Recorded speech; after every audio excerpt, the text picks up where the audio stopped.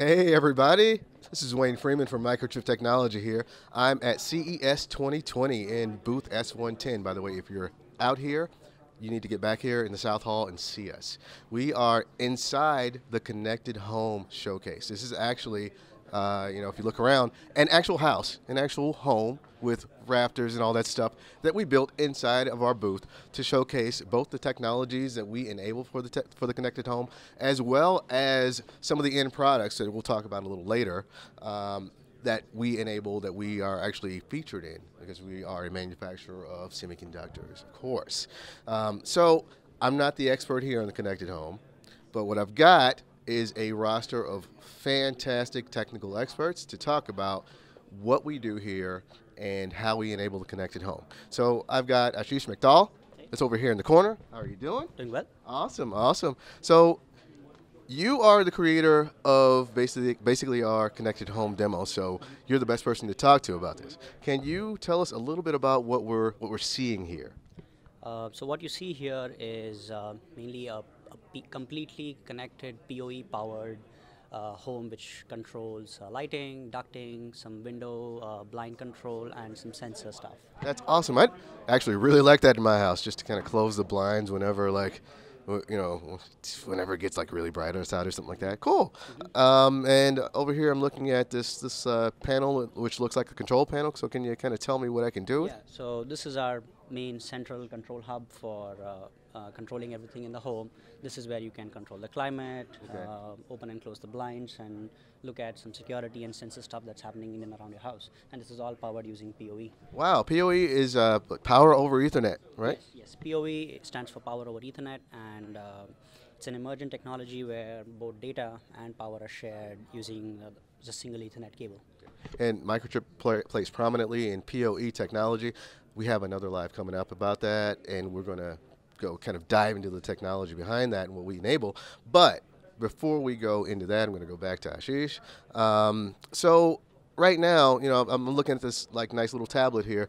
So I can control this from a tablet. So obviously, I can probably just pull out my phone or something like that and connect to it, right? Yeah, sure. I mean, our system is completely enabled to work with any wireless gateways that you have out there, and you should be able to control all of this remotely from any part of the world using your phone.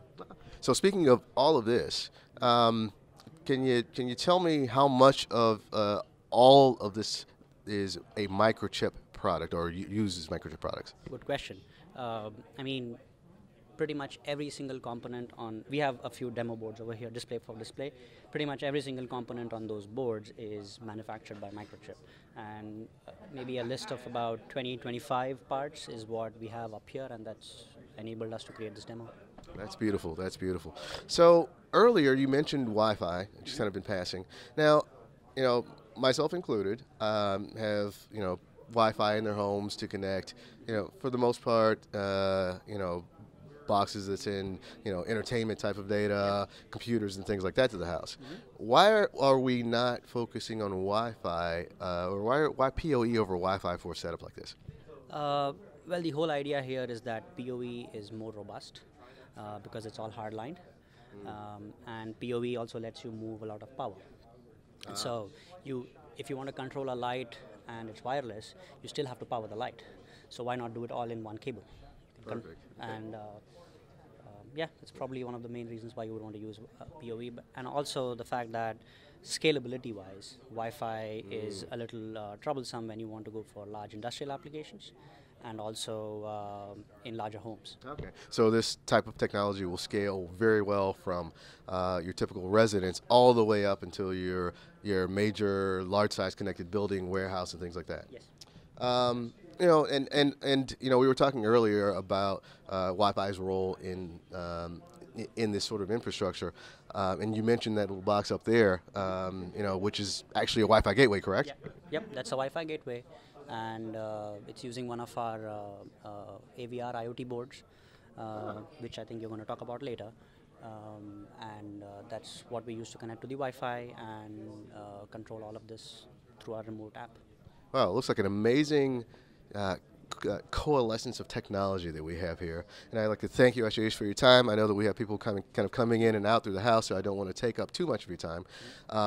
But the next thing I want to do is talk about the technology behind all of these little boxes that we see up in the ceiling here. They're all sensor nodes that Ashish mentioned. Some of them are gateways, like the Wi-Fi gateway and things like that. And to do that, I actually have my buddy, my colleague. Hey Wayne, how's it going? Oh man, I have to introduce you before you just say, "Hey Wayne, how's it going?" This is Edwin Romero. Hey. He's a marketing manager in our 8-bit microcontroller team, which is, just The best. well, I don't want to say that's where I'm from, but it's kind of where I'm from. Yeah. Anyway, so I'm going to ask you a question. Shoot. I need you to answer it honestly. I'll try my So Ethernet, is kind of typically known as a fairly, size-intensive stack. Right. And it would seem that if you have all these boxes, I'm counting like 12 boxes up I here. believe that's what they have, 12 boxes of sensors and gateways Okay. on here. Would I need to be running all these with like large memory, fast 32-bit processors? No, actually, surprisingly, all the gateways and sensors you see here on the demo today, they're all run by 8-bit products. 8-bit. Yeah. That's pretty cool. So how did we do that as a company?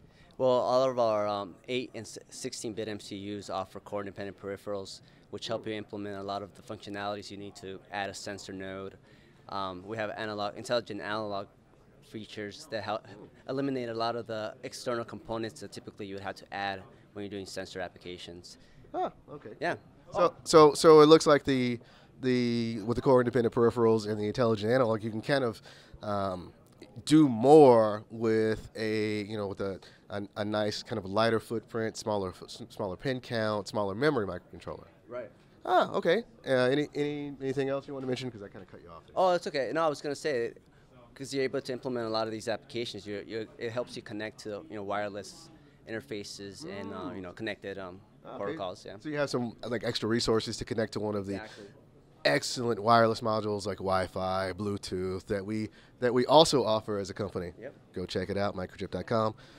Now, so with that sort of technology, or in our 8-bit MCUs, I would assume it gets easier to develop because typically 8-bit microcontrollers, there's less resources to manage, so it's kind of easier to build build your application with. Is that correct? Yep, that's correct. A lot of our basic functionality, you could do it with our code-generated applications like MCC, Start, and Harmony. Oh, Yeah. very cool. Very Yeah, cool. So basically, I can just kind of go, say I want to build a wireless node. I can go to one of those tools Yeah, definitely. and kind of maybe select a few characteristics that I want my wireless node to have, and it kind of generates most of the code for me. We have a lot of code examples that you could take off both of all those tools I just mentioned, and you could just grab it and drop them and try to implement them to your application. Makes it a lot easy way to get started, at least concept-wise, and get you going on the application. Man, I tell you, this I'm very old, and I remember when I went through engineering school, it was not this easy. So you guys have it very, very easy. So for the connected home, where we got all these stacks and stuff like that, it's still true. I can still go in, and it's super easy, really quickly, right? Yeah, definitely. We have a lot of tools available that you could help you. We have this IoT board that's based off. You want to hold that up for the camera? Our 8-bit products. It has secure Wi-Fi. It gets you started. You can implement it and get you started out into the cloud. Oh, that's really cool. That looks a lot, very conspicuously like the same little red board that's kind of hanging off that Wi-Fi gateway up there. It is. It's actually the same board that's using our 8-bit product, and it's I believe $29. You could go to our website and purchase one of these to get you. You just blew my mind. Oh my God. That was the whole the plan for today, to blow Wayne's mind. Sorry. All right, cool. Well, I think for this live, I think we're going to call it a wrap. But thank you for joining us, CES 2020 Microchip booth. Here's what we're going to do. We're going to be actually coming back several times during the day to talk with various experts within our organization and our booth. If you have any questions for them, send an email to livestream@microchip.com. I have to remember that. Livestream@microchip.com.